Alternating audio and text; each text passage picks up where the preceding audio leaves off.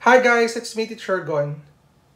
In today's video, we will talk about angle side angle or ASA congruence postulate. If you're new to my channel, don't forget to like and subscribe at i-hit mo na rin yung bell button for you to be updated sa ating latest uploads. Again, I am Teacher Gon. Let's do this topic. Now, what is meant by angle side angle or ASA congruence postulate?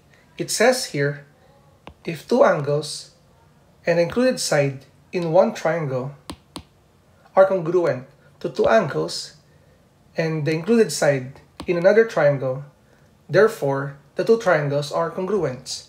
So, in this kind of postulate, kailangan lang natin or we only need two pairs of congruent angles and one pair of congruent included side.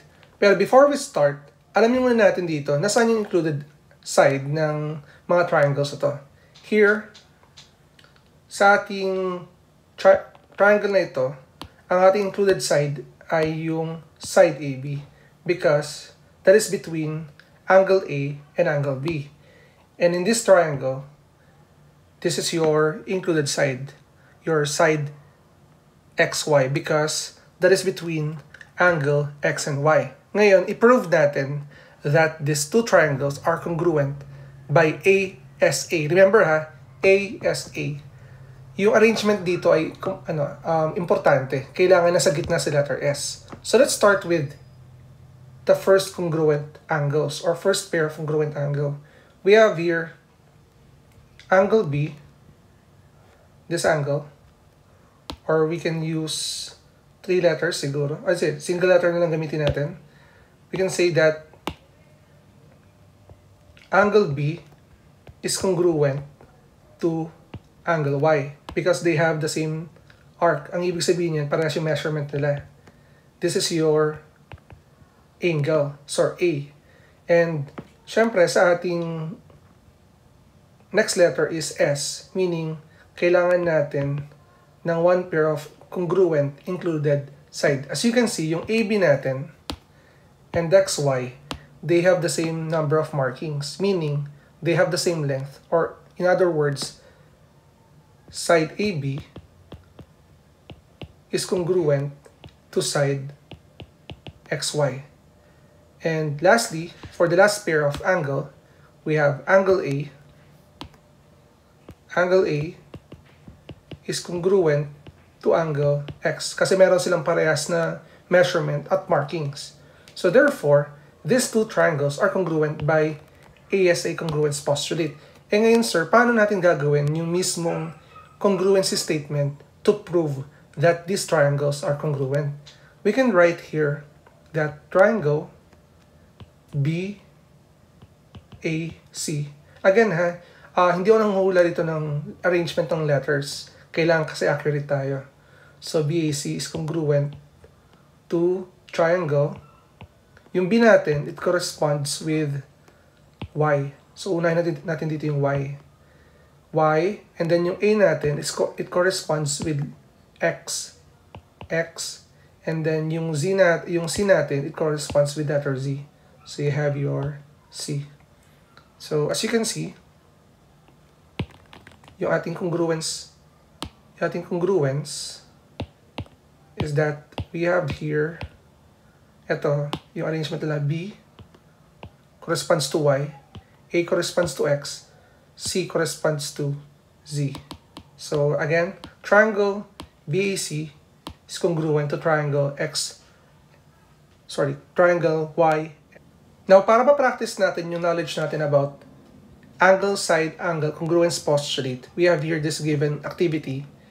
You're asked, determine if the triangles are congruent.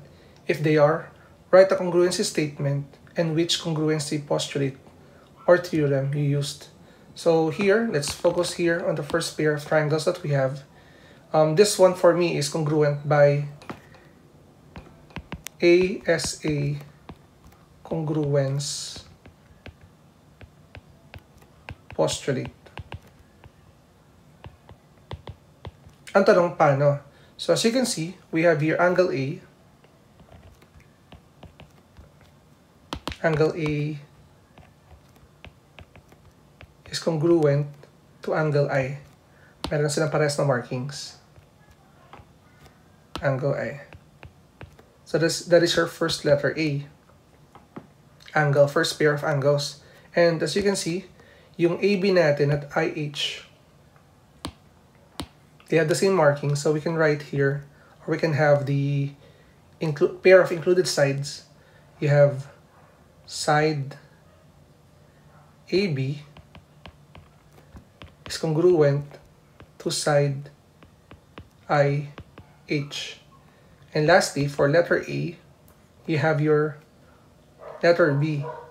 Angle B is congruent to angle H. So they are congruent with the ASA congruency postulate. Sir, paano ngayon yung congruency statement?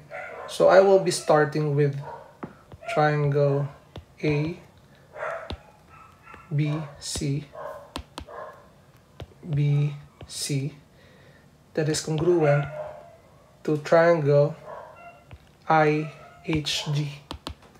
So the two triangles are congruent by ASA congruence postulate. For the second part, wala tayong congruency postulate, so na pwede mag-prove that they are congruent. So these two are not congruent. Wala tayong congruence postulate that will support that these two triangles are congruent. So I hope na you learned something from this video, and sana you can consider subscribing in our channel para patuloy itong lumago. Again, if you're new to my channel, don't forget to like and subscribe, at i-hit mo na rin yung bell button for you to be updated sa ating latest uploads.